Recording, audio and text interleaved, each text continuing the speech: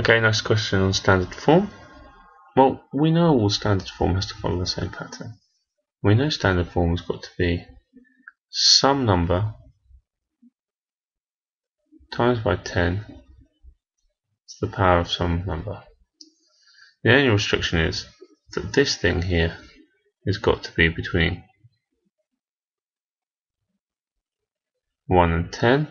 It's allowed to be 1, but it's not allowed to be 10. And this number power could be positive or negative, depending if it's a big or a small number. So, well, first bit you can get is 6 times 10. And how many times bigger has the 6 got to get to 60,000? Well, 1, 2, 3, 4 times bigger. So it's got to be power of 4. Same thing for this one. 8.2, so we know it's going to start off at, if we start off with 8 and a 2, and if we have our decimal point, it says it's got to get smaller by 3 spaces. That's what it says. It's getting smaller. Negative 3 means it's smaller by 3. 1, 2, 3. That's the decimal point there. So you've got to fill it up with 2 zeros. So it's 0.0082.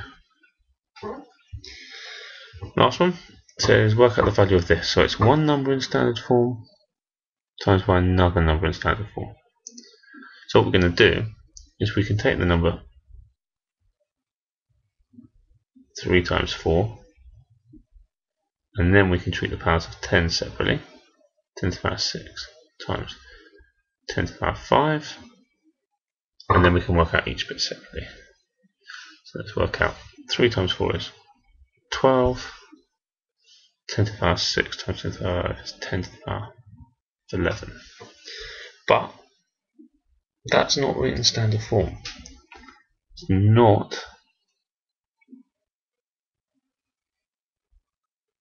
standard form. Why is it not standard form? Well, because this number here is too big. It's bigger than 10.